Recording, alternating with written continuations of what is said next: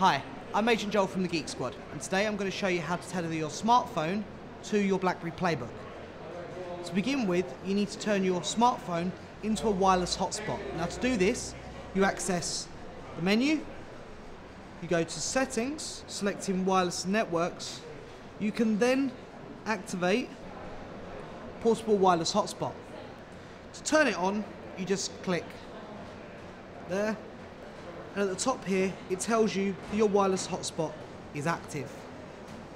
On the Playbook, by bringing up the main menu and then going to Setup, you then get a Wi-Fi option. It will bring up all of the available wireless hotspots. Select the HTC network and connect. Once connected, it will say over here that it is connected to your wireless hotspot.